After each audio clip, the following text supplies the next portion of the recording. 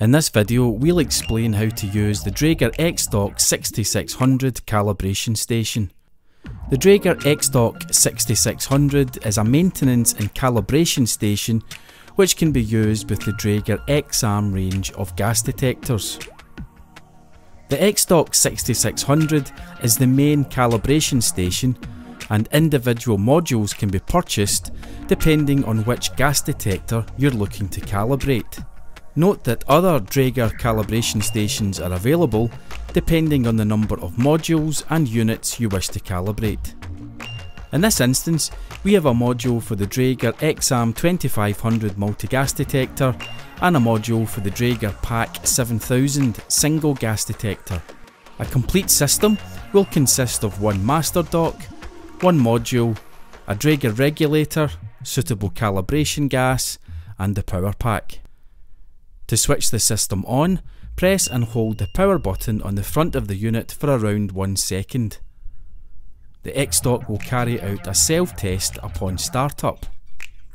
This self-test checks for leaks, pump function, and software version of the individual modules and master.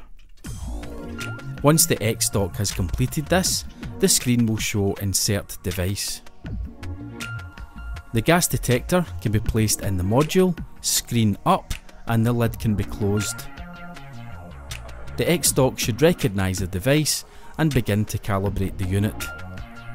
A small progress bar at the bottom of the screen will indicate the status of the calibration.